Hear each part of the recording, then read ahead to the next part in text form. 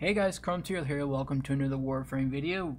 This is episode 18 of the Warframe boss fight series. Be sure to like and subscribe if you enjoy the content or if you're new here, and let's get moving. Alright, so I had mentioned a couple of videos before this that from Pluto we can either go to Eris or Sedna depending on what junctions you do and what you've got completed and so on, like all this stuff, right? And then, okay, so we already went to Eris. Operator, I've run diagnostic Done regressions. defeated All systems nominal. both You don't the need to Joris thank me. Column and Mutilus Alid V. So we want to go now to Sedna.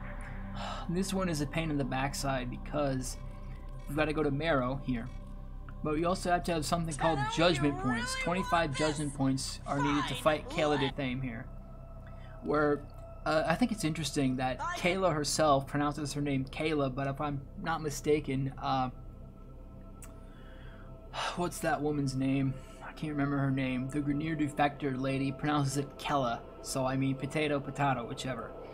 Alright, so to get judgment points, you're going to need to go here to Nakki, Yam, or Vodyanoi. Okay, so this says arena. You've got to knock over the people until you get the points, right? And then for the Grenier here, 60 to 60, it's 10 judgment points to go in for that one. And for this one, it's 15 to go in. It's just that for the arena, let me see, I think they have higher payouts.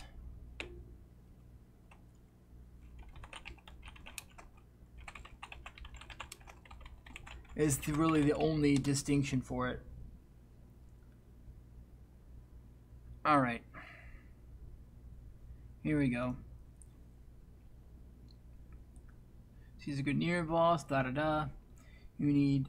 Okay, so for Nakki, you can enter for free and get 10 points when you win. For Yam, it's 10 to enter, you get 15. And for Vodyanoi, it's 15 to enter and you get 25 when you win.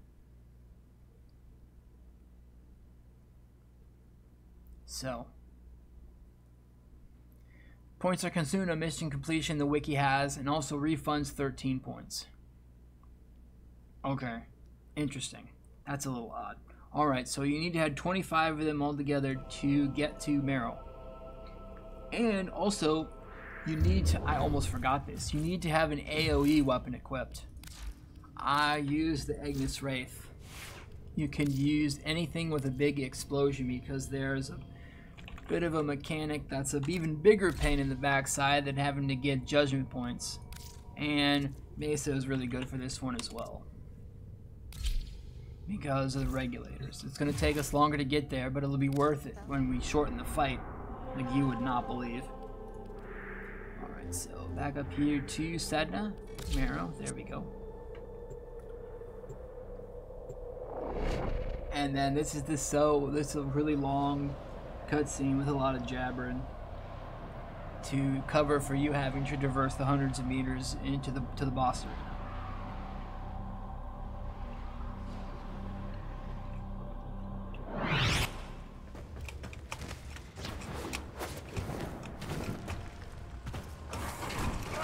Well, 800 meters it says anyway. Okay, so when we get there, I may as well jaw about this now. There's a set of spinning things that have one particular point that you need to hit that's lit up, but there's a cover on it that reveals one at a time that it spins and you've got to hit it, which is going to be most of the problem here. Alright, here we go. Should I show them what we do to cheaters?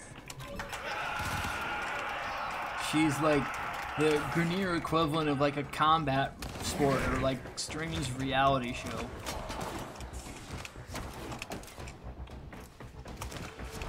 I don't really know. I messed that up. It's supposed to go down below, usually.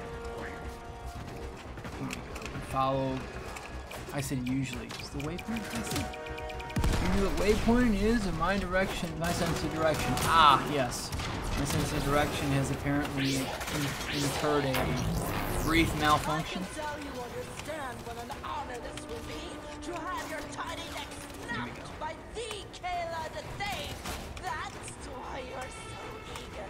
I don't know about that.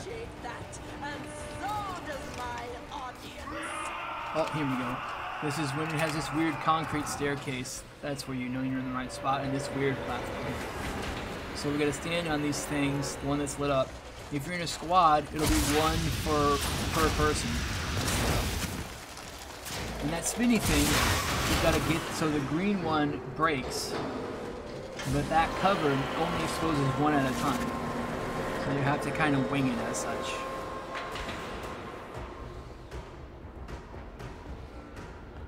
And now Kela's gonna come down and fight us. We get some time. Alright, then you shoot her. She gets down to 1/3, she's gonna go back up there. And now the orbital strike. If you're at the sortie, this will happen automatically, but in this particular level, we can stop it. I think I messed something up, unless we can't stop it. Alright. Okay, so when she's doing the orbital strike, like, don't stand particularly anywhere for very long. When these things are lit up, you go there, we shoot the Ignis, it stops. You go there, we shoot the Ignis, it stops again.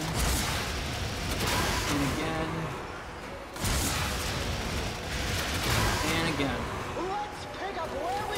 I just barely made that, but anyway. Then she'll come back into the center when she says let's pick back up where we left off. She's gonna slam the center and shoot her. And then it's much the same again. Alright, we're gonna have to do the thing with the spinning to prevent the orbital strike. I thought for sure maybe it's the same. I'm not seeing this get going to where You can't kill me! I'm Kela de Thaym! Damn it! This is going to be the exit once we take care of it. Yep, there we go.